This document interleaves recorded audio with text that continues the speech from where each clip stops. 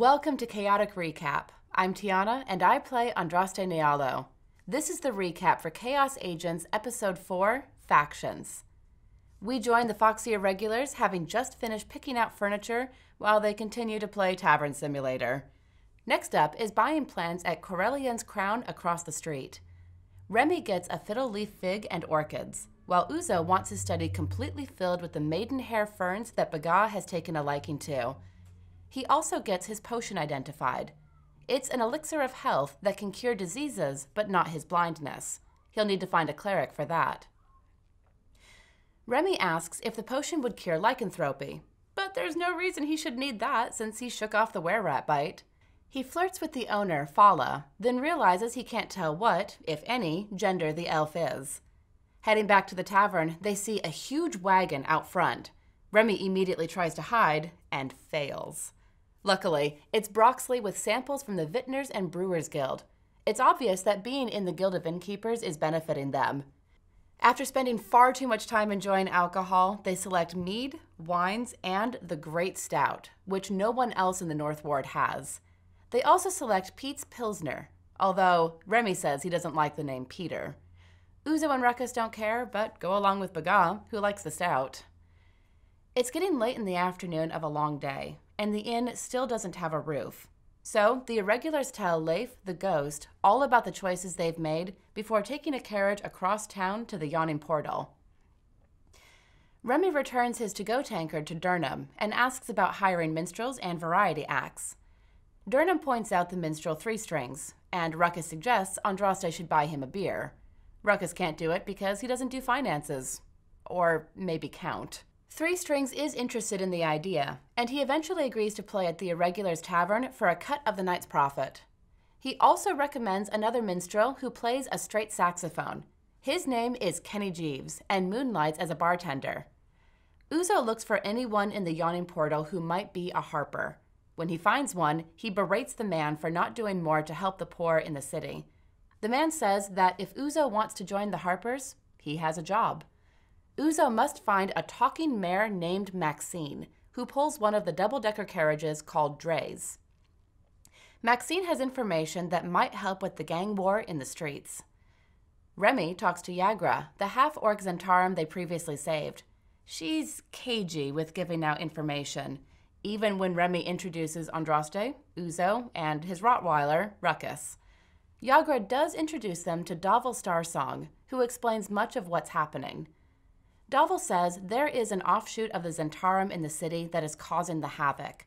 They stole the Stone of Galore from the Xanathar, who, not realizing there were two groups, attacked the Zentarum in revenge.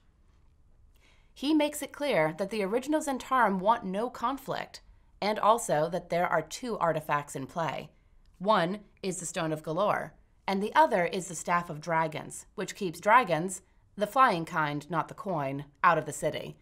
It is usually held by the Waterdeep Blackstaff, the head of the Wizards Guild. He doesn't know anything about the were-rats. Remy likes the idea of keeping this staff out of the gang's hands. Ruckus likes the idea of killing people and finding gold. Davil also offers the Irregulars a job. Someone has been killing elves and half-elves in the dock ward. He'll give them 100 gold to capture the killer, 50 gold to kill him, plus a reputation boost with the Zentarum. Ruckus tries to make a blood oath, but Andraste stops him from cutting his hand again. The team makes plans to head to the Mule Skull Tavern in the dock ward, where one of the murdered elves was found. They will go separately so they don't look like a group, and use Andraste as bait. First, Andraste convinces Remy to clean up, since he's still covered in blood, and he changes his rip jacket to one not nearly as fancy. Andraste and Ruckus also realize they're exhausted from the long day and no rest. At the Mule Skull Tavern, the clientele is mostly sailors and dock workers. The barkeep swindles Remy for an expensive pint of Pete's Pilsner. He tries to make friends with a local who knows nothing about the murders. Ruckus watches his arch-nemesis, the door. No gang members show up, and all in all, they make a lot of careful plans for nothing. They leave the bar separately the way they came in, and Ruckus fails every attempt at being stealthy, clanking and stumbling between shadows, knocking over barrels, and falling into a bedpan. He says the piss smell is an aesthetic choice. Back at the yawning portal, they head to their rooms, but Remy stays to talk with Durham, still learning nothing useful. He finally climbs into Uzo's bed and curls up between his legs, but not before trying to peek under the bandages over Uzo's eyes. Baga bites him. Remy asks if Baga is poisonous, but Uzo says Baga is the one who should get checked out after biting Remy. Remy agrees that's the more likely situation, and Uzo says that Remy is like that kid at sleepaway camp who never shuts up while the others are trying to sleep. During the middle of the night, Remy wakes up, feeling something amiss. His hands are elongated and covered in fur. He feels a snout on his face. Then he wakes up, sweating all over Uzo, realizing it was a dream. He goes back to sleep, and the irregulars, finally, after the longest day ever, get a long rest. When Andraste wakes up, her window is open, and there's a small white kitty. It asks Andraste if she wants to join the Emerald Enclave, and if so, she should visit them at the horribly spelled Falconmere. The cat runs away. The team meets downstairs for breakfast after an uneventful night, save for Remy's snakebite. Andraste says they need to be less secretive with each other and tells them about the cat. Remy explains that the Emerald Enclave is a group that believes in the balance of nature and protects it. Then he flirts with Andraste again. Uzo tells them about the Harpers and his mission to find the talking horse. They decide to go back to the City Watch precinct and ask Sergeant Staggart about the killings they're investigating.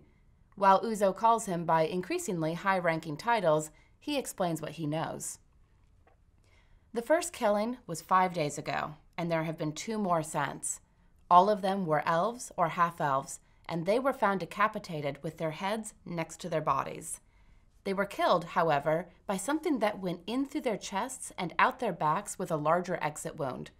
Ruckus very specifically asks if it was a knife cannon.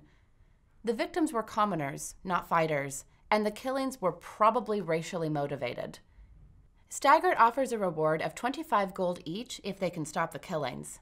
When Uzo asks him what rat tails are worth, he says nothing. Were rat tails, however, he will pay them for. Remy instinctively looks for a tail. The irregulars head to the southward to visit the Emerald Enclave at the still confusingly spelled Falconmere. Nearby, they see a huge dilapidated building with 2 large towers surrounded by a magical force field. Something about it is out of balance, but they decide to visit the Enclave first and investigate later. And that's it for the recap of Chaos Agents Episode 4, Factions. Join us live Tuesday nights at 7 p.m. Pacific at twitch.tv/questsandchaos. And until we meet again, may the light of Lyra shine upon you.